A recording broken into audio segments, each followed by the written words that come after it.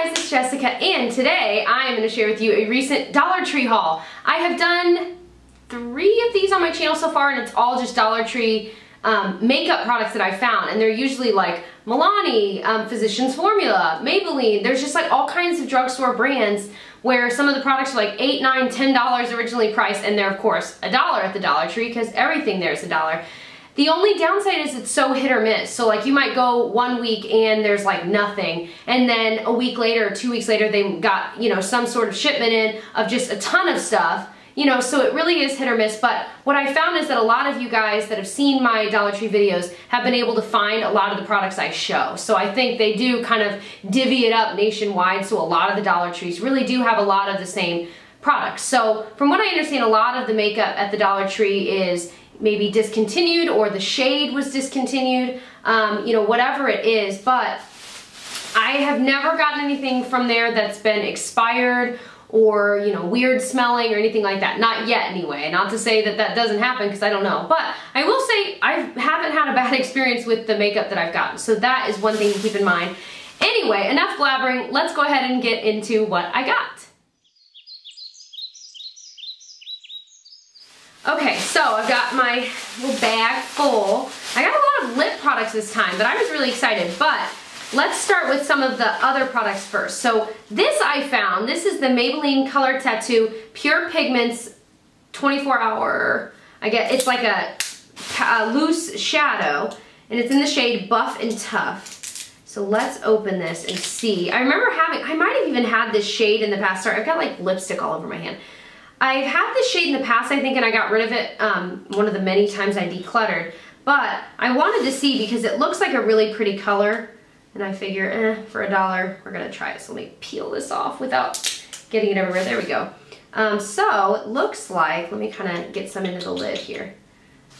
Certainly like a bronzy golden loose powder.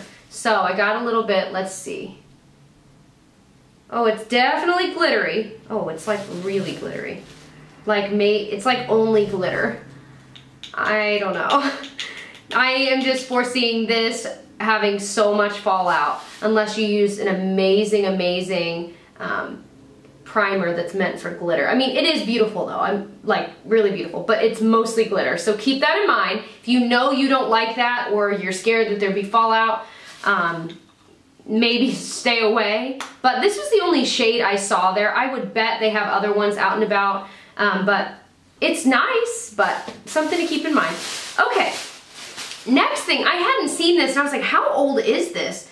But this is the L'Oreal Paris Shimmer of Hope All Over Loose Powder, and I was so intrigued because I thought, I've never seen this in stores, so like, is it so old, or maybe, I don't know. I had a million questions, but let's go ahead and open it. I think it's like a highlighting powder. But it says all over, and I'm like, I don't know if you want all over shimmer powder. Some people might. Yeah, it's definitely shimmery, and it's kind of a similar color to that other one. This would be beautiful if you have a deeper skin tone as like a beautiful golden highlight. I might try it regardless, but it is a little deeper than I would typically get, but it comes with a ton. So if you find it, I mean, give it a try, because if this is, I mean, it's kind of like a rose gold highlighter in a way. More bronzy gold. Really pretty. So that was an interesting find. I also found this e.l.f. product, which that's not surprising because e.l.f., a lot of their products are $1 anyway. But this is their mineral eyeshadow primer, and I think their mineral products can range to be a little more expensive. So I wanted to try it, and it's just in kind of their classic packaging for their eye primers. It's a doe foot applicator, and it's just kind of this beige color. Let's see. Yeah, and it just kind of blends in. It has kind of that silicone feel to it in a way. Not totally though. It has a nice feel to it. So I will definitely try this out and let you go, because I'm pretty sure this is still a product they're selling. It just happened to be there that time. So awesome. Now I got a ton of Milani lip products. I'm so excited. Let me roll up my sleeves, pull my hair out of my face. So I got 2 of their Power Lip things. Now this is so funny because I had checked my P.O. box and I was opening some things that subscribers sent, and one of my subscribers sent me some of these, and I laughed because I thought, oh my gosh, I just got some of them. So that was kind of cool. So this one's in the shade Creamy Cafe, I am so excited. Now, what are the claims on this? It says it's a 2-in-1 gloss and stain. It's a twist pen with a built-in brush. I'm so intrigued, but I love, what was it called again? Creamy Cafe.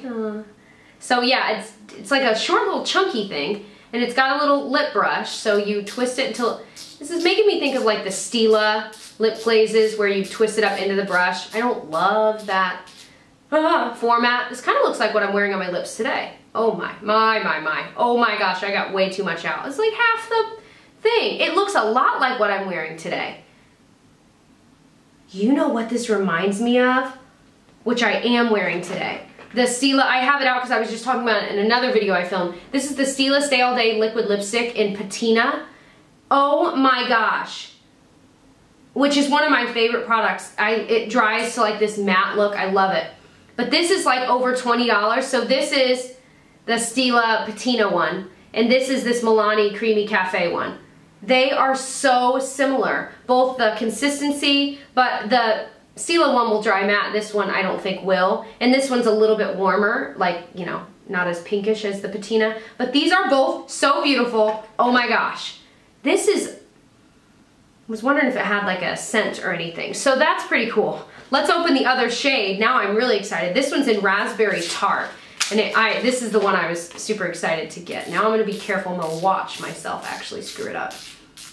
Not screw it up, I mean literally screw it up. What? Okay, there we go. Aha, this one just looks like a deeper version of Patina. Oh my gosh, these are so beautiful. How have I never heard of these? Actually, it looks a lot like Patina. Well, so again, beautiful. These are so pigmented. There's not really a smell that I can smell, but I cannot believe these have been around and I haven't known about them. Like, I'm kind of mad. This is an amazing, now I want to go back and see if they have any other shades, because, what? Okay, so the next thing, I got 3 of their Lip Intense liquid colors. So, let's see, this one is in the shade Red Extreme. So the packaging, as usual for Milani, is beautiful, but it's a twist up. Is it a doe foot? Yes, it is a doe foot one. Let me get like one more good. Okay, so these are super opaque, and a thin layer is, I mean, so opaque. And it looks like it's kind of more of a matte finish. So again, it reminds me of the Stila Stay All Day liquid lipsticks. This is absolutely gorgeous. I can't wait to open the other 2. Let's do it. So the next one's like this purplish one, and it's in the shade Violet Addict. This might be one of my best trips there because I didn't get as much as I always do, but the things I did get there are, I mean, unbelievable. Oh wow, okay, so this truly is like a bright, I'm trying to get a big enough swatch for you to see, bright purple, you know? Oh man, it's so pretty. Now this one's not as opaque right off the bat. I mean, it's still pretty opaque, but you can see through a little bit. So let's try another layer like on top and see if that, yeah, that kind of helped. It's a really pretty color, but it might be too bright for me like in real life, but you know, in my fake life on YouTube, no, I'm kidding. But really though, when I'm filming, this would be, I think, a good color. I would certainly try it out, but very cool.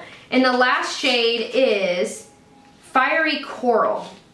I don't wear a lot of corals on my lips, and I don't really know why. I don't think I look bad, but I don't always love the way I look. So we'll see about this one. Wow, these really are intense, as they say. This is almost like neon in person. It never comes across and say, oh yeah, it does. Yeah, that's like neon coral. That's pretty incredible though, and if you know you like bold lips, then you would love any of these. I wonder if they had any other shades of this as well, because I would love a more neutral shade, but that's still really pigmented like these are. This is amazing. These power lip ones are, I think I like these even more. See, I can't decide, because I like that these are more satiny matte, but I love the color payoff on those and the shades. So that was everything I got at the Dollar Tree this time around. I'll link my Dollar Tree hauls playlist below if you want to catch my other ones that I've recently done, because a lot of those things are I'm still seeing them in the Dollar Tree, so there's a chance you might find them as well. Let me know what awesome finds you have found at the Dollar Tree lately, because I'm going to go scout some other ones around my town to see what else is out there. If you enjoyed, please subscribe, and I'll catch you guys in my next video. Bye.